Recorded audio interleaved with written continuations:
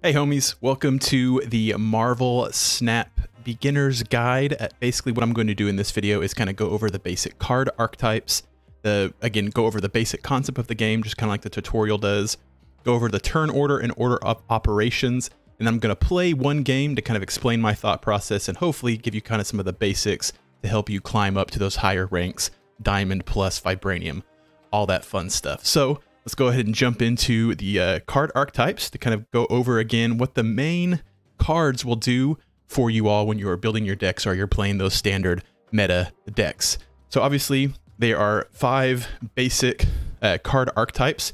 You have on reveal, which is when you play the card and it's flipped over, it does an ability. Then you have ongoing, which means once the card is played and revealed, there's an effect that happens throughout the entire game unless it's disabled or something like that. And you have discard. There's a few cards in there that will discard a card once you play it. Usually it's an on reveal ability that discards a card, or there's an ongoing ability that when you discard a certain card, it gets a buff of some kind. So pretty self-explanatory, it's discarding cards. Then you have destroy, which is simply what it says. It destroys another card or destroys lots of different cards.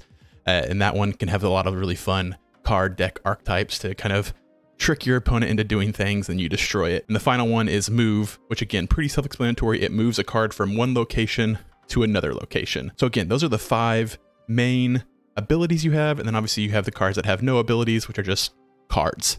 Think of the Hulk, think of Cyclops, things like that. So now that we know the basic card archetypes that we can play, let's go over a quick rundown of a deck that I'll kind of be showcasing to you all to kind of give you a rundown of how the game operates.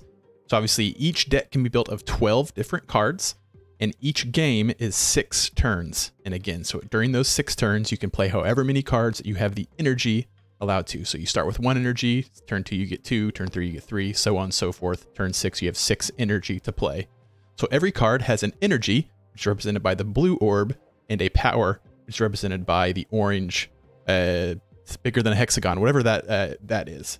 So the orange is your power, the blue is the energy cost to play. So the goal of the game is to win 2 locations out of the 3 that are present in each and every game. So with that said, let's jump into a game and I'll kind of walk you through my thought process as we kind of go. So you'll know exactly some objectives of how to win each game. So as a reminder, each and every game, the 3 locations will shift or change between games, so you'll never have the same game twice in a row. So the first location that we have is the Isle of Silence, which means ongoing effects are disabled here. So again, ongoing.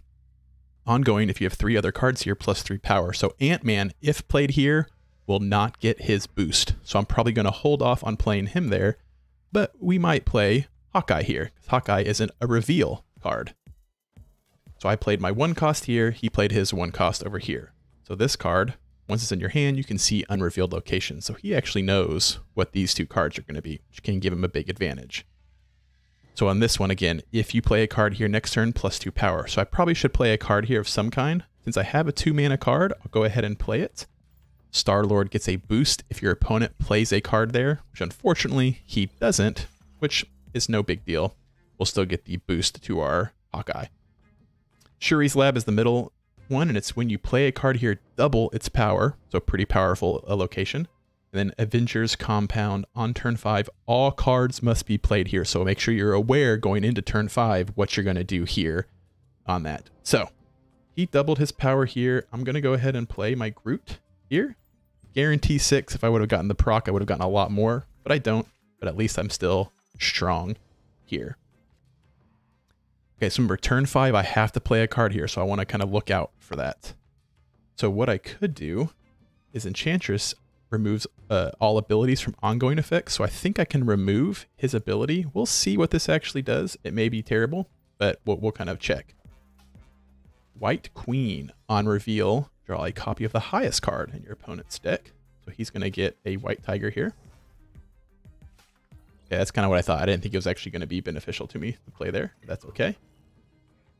On turn 5, all cards must be played here. So we're going to play good old White Tiger, which gives me a 7 strength tiger at another location. Perfect.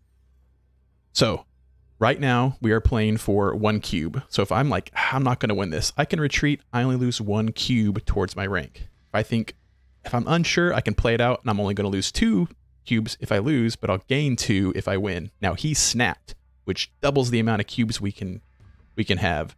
So he must be feeling pretty good about it. So what I'm going to do, actually, I'm going to Odin to get another 7/7 somewhere in the hopes that I win one of these 2.